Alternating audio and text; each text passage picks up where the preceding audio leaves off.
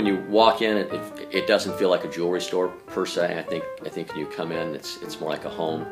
It's we do have a big counter at the front that we greet you with, but you know, even from the lighting that's on it to the fresh flowers behind it, you feel comfortable. And if you see you walk in, you also see a staircase that spirals up the stairs and the railings, and there's a balcony there. And I think it just doesn't feel like you've walked into your typical retail store.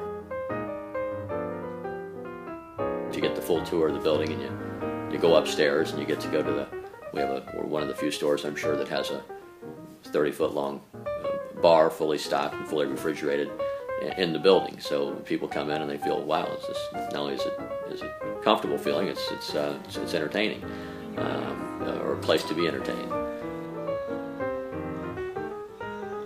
It's just a comfortable feeling, and again, that combined hopefully with employees who are sweet and nice when you enter the building, that's all part of the physical features, I think, that makes people feel comfortable. Is this aquamarine? Customer service, it's a cliche, everybody says that, but I think that the way we try to really truly take care of our customers, from when I started in business to just me and going to their houses or going to their beauty salon when I started selling beauty salons, to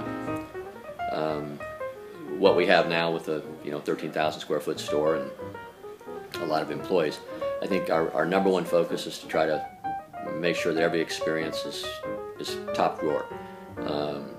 In addition to that, we want to make sure we have the coolest merchandise. And so I think if you have a nice atmosphere, nice employees, fabulous merchandise, that somehow that all comes together and works.